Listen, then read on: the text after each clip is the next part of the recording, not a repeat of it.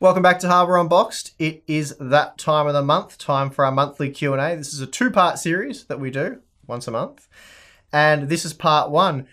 Tim asked the question, or asked 4 questions a few days ago now, and we got about 200 questions about the GeForce RTX 20 series. So apologies that's going to be pretty much what both of the videos are about, I think. I don't know if we have any other... It's mostly that, yeah. It's mostly that, so hopefully that's what you guys all want to hear about. Anyway, let's get into it. Okay, first question. We're starting with a serious question from the crazy old coot. Are they going to include a jar of Vaseline for each RTX 20 series card? Not even sure how to answer that one. Probably be appropriate too. I'm sure they could afford to, considering the prices. Geez, it'd be nice to get some limited edition green Nvidia. Vaseline. Yeah, that'd be nice. Very useful. Very good. Okay, Ashen1 asks, the RTX 2080 has fewer CUDA cores than the GTX 1080 Ti, so which card will put out the most FPS? Okay, well, I knew we'd probably get a question like this to start off with. Yeah, well, obviously it's a difficult question to answer because we haven't been able to test them yet. That's probably why you're asking. As we said in the announcement video, for games that we have available right now, and probably the games that are sort of coming up in the very near future, it seems unlikely that the 2080 would be able to beat the 1080 Ti. As you said, there's fewer CUDA cores, and while that isn't everything, we're not expecting a big or really any leap with Turing's IPC performance. And it comes down to, I suppose, whether they can take advantage of the RT and or Tensor cores to improve performance that way. Again, I don't think they'll be doing that for the games that we currently have available, or the games in the near future, but you never know, and that's why we need to test them. All right, another RTX related question. Where do you see the future of ray tracing headed? Is it just another Nvidia physics and Hairworks, or do you see this happening on AMD cards and consoles in the future? What do you reckon, Tim? Yeah, it's pretty interesting because I think ray tracing has always been sort of like the gold standard for lighting in games. So I think the industry has always been working towards ray tracing, but just it's incredibly computationally intensive. So it's very, very difficult for cards that don't have the sort of new RT cores that Turing has to sort of accelerate those features. So I think we're definitely moving towards getting these accelerated, hardware specific blocks in to do these sort of features in new cards like Turing. So I definitely think there'll be more and more games coming out that support ray tracing. As for whether or not it'll be a physics or Hairworks thing, I think it's probably more likely to be used than physics or Hairworks, simply because it's the best way to do lighting, whereas physics and Hairworks are additions to effects that are already in games. And I think definitely AMD will be working on their own ray tracing acceleration sort of things that they can put in their next generation GPU architecture. So we'll definitely be getting that. And I also think it's important to note as well that things like RTX, which is the group of technologies that allows Nvidia to do ray tracing, that's not in itself a GameWorks feature. It actually sits below what's known as DXR or DirectX ray tracing. So a game that just simply supports DirectX ray tracing will be able to use RTX. It doesn't need GameWorks on top of it. Of course, Nvidia also has their own GameWorks ray tracing features. So there'll be that layer on top, but in general, RTX will operate below DirectX. So yeah, it certainly is a very interesting time to get ray tracing in games because it has the potential to be, very visually impressive. But unfortunately, I think this first generation will be a pretty massive performance hit for now. It still seems fairway in the future. Yeah, and it's an expensive first step. Yeah, very expensive. So yeah, definitely though, very excited to see ray tracing. Do you think RTX is a stab at AMD's RX name? I don't think so, no, but probably a happy coincidence for Nvidia there. What do you reckon? Yeah, definitely not intentional. No. But yeah. It is quite funny how similar they do sound, though. All these names are similar. Well, yeah, they're just blurring into one at this point. Yep. Okay, so RCF asks, this is a very interesting question, a card having lower gigaраys per second and RTX ops results in a decrease in sharpness and overall quality of the reflections and refractions of the light, or will it result in an actual FPS performance drop? I assume that's what he's asking. Yep. Yeah, I think for stars, I think ray tracing will be restricted to cards that just can support it. So, Pascal, you won't even be able to enable it. But definitely, we've seen that the 2080 Ti will have more gigaраys per second than the 2060. So that'll be interesting. And I think 2070? 2070, sorry, the 2070. I haven't heard about the 2060 yet, I'm going to say 1080, 1070 much. And, it's or just a nightmare. Actually, GTX rather than RTX. Yeah, anyway, so we'll have to perfect our names for this next generation. Yeah, I think there'll definitely be some sort of scalers and sliders that you can, enable in games to sort of change the amount of rays that it's either using or change the, sharpness and quality. Similar to current, shadow settings, usually you just increase the shadow resolution. It'll be probably pretty similar to that. Of course, all of the ray tracing in games will be hybrid rendering along with traditional rasterization, so it won't ever be fully ray traced, but it will just probably change the percentage of ray tracing versus rasterization. But it's really hard to say because we haven't tested the games and haven't seen the settings that they use. But yeah, certainly it'll probably end up with both, actually, both in performance hit and quality settings, depending on... Well, it's not even clear if we'll have anything to test when they're released. Yeah, that's right. So yeah, it's hard to say at the moment, but yeah, I think it'll be a pretty typical effect sort of thing. Yep. Next question. What type of CPU do you think will be necessary to avoid bottlenecking an RTX graphics card? We're probably talking about the 2080 Ti here.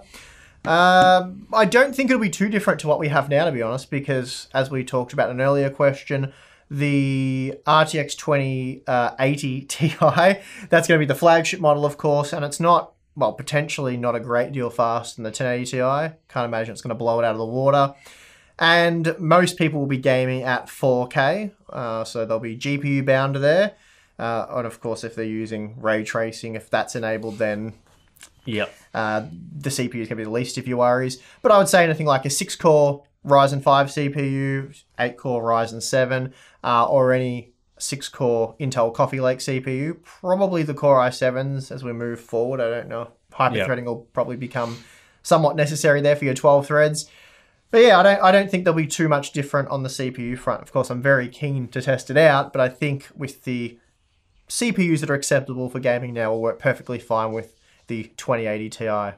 Okay, next question is, what do you think, will there be a difference in FPS from Pascal on non-RTX mode? And if yes, how much should we expect? So I'm guessing that you're talking about the difference between Pascal and Turing when ray tracing is not enabled. I mean, we talked a lot about that in our announcement video, sort of discussing what we know from the specs and stuff. And it's pretty hard to say because, Nvidia hasn't given a whole lot of their own performance numbers, mostly focusing on talking about ray tracing, their new, all sorts of deep learning and AI type stuff. So yeah, it's hard to say, but we're expecting modest to small gains over Pascal. Yeah, I think, I can't recall exactly. I think it was around 20%. I was talking for the most part. So. Yeah, so that's probably around the mark. And of course, ray tracing will either simply not work on Pascal or will absolutely destroy the card. So it's probably not worth even comparing that sort of thing. I think basically either case it won't work. So yep. All right, here's a good question for you, Steve. Should I buy the 1070 Ti or wait for the 2070? Good question. How do I answer this one? Well, I suppose... All right, let's start with some facts here. The 2070 has an MSRP of $500 US for the partner cards, and I think was it $600 US for the FE model. We seriously don't recommend buying the FE model if you can help it, because it's not going to be worth $100 US, but at times you might have to buy that because it'll be the only option.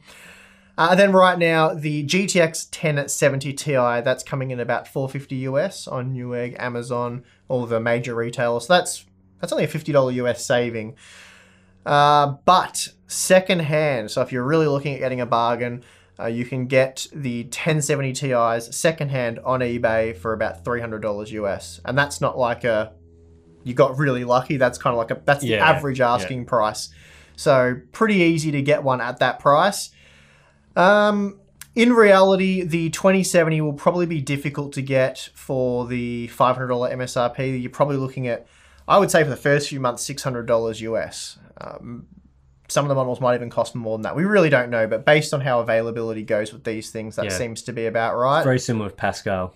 Yeah, so realistically, you're probably looking at spending $600 US if you want to get one before Christmas. So that being the case, I would definitely be getting a 1070 Ti secondhand because, as I said, the average selling price is $300. I even saw some buy now ones the other day for like $280 US. So I'd be jumping all over that. Unless you're absolutely desperate or something like that to get a card and you don't want to buy secondhand, then maybe get a new 1070 Ti. Hard to say on that one. Actually, if you're looking at buying new, I would just get a GTX 1080 because they're the exact same price as the 1070 Ti's at the moment. So probably skip Turing.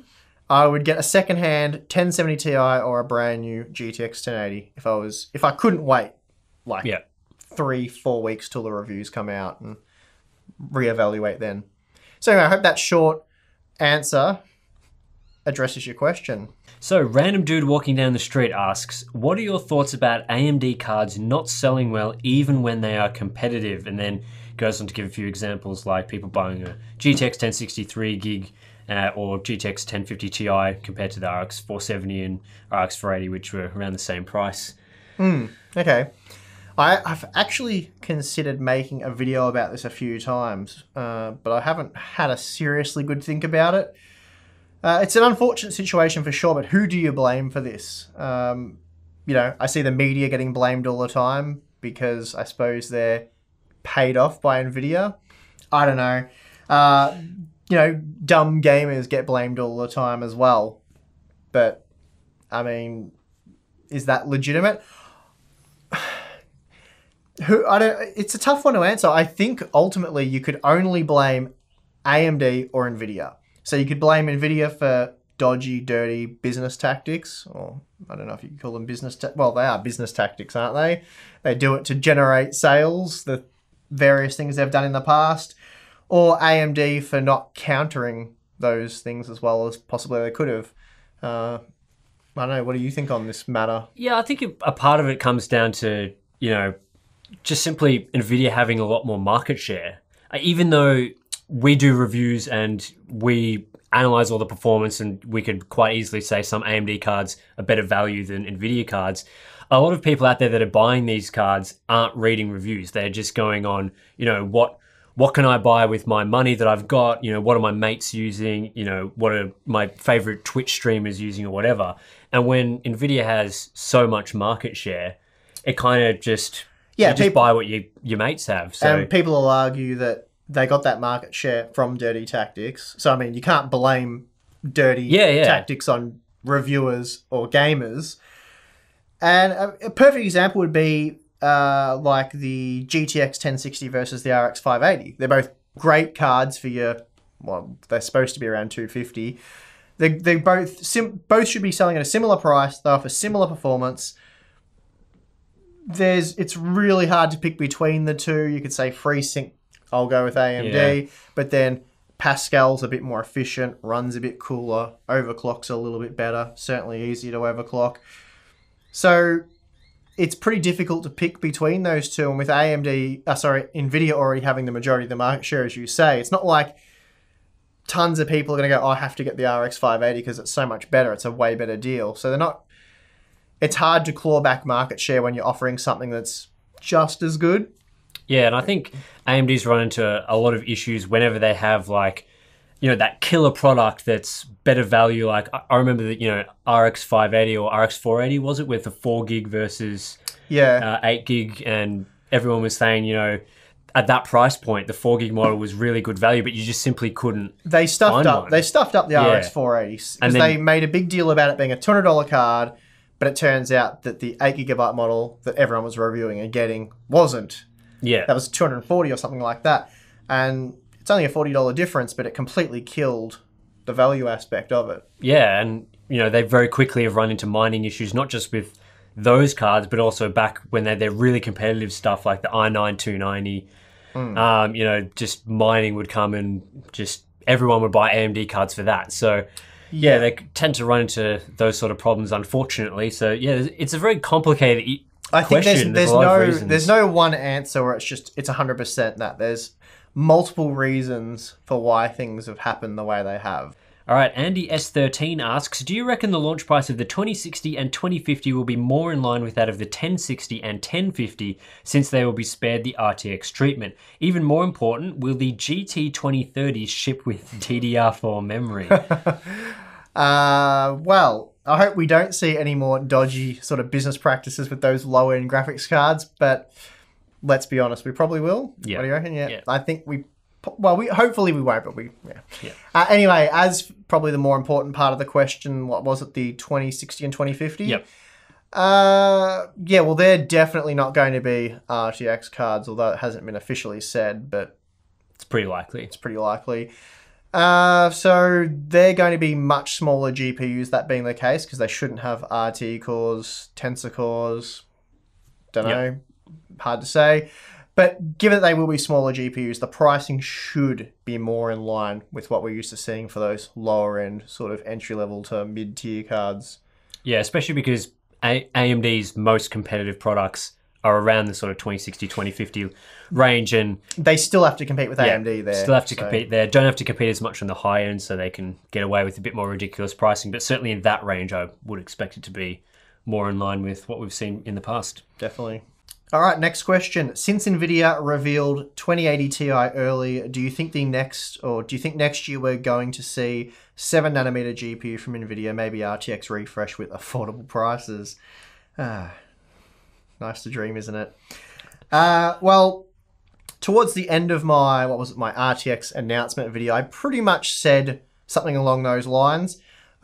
To add to that, I think we would see a similar situation to what we did with maybe the GTX 480. That was replaced by the GTX 580 like 8 to 9 months after it was first introduced. So I'm not saying we'll see the exact sort of situation as that, but I expect that before too long, we will have the 7nm parts and they'll pretty much make the GeForce 20 series obsolete, because they should offer everything the GeForce 20 series offers, plus a really big improvement in efficiency and performance.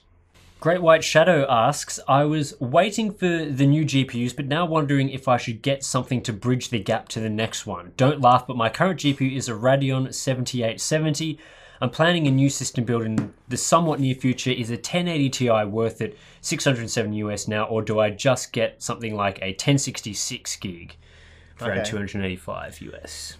Well, it sounds like you're the perfect candidate for the secondhand GTX 1070 Ti that we spoke of earlier. I wouldn't even waste your time bidding or anything like that. I mean, you can try and get a bargain, but for $300 US, I'd just hit the buy now and snap one of them up. Yep. Coming from your Radeon, what was it, 7870? Yep. That's going to be just a huge improvement.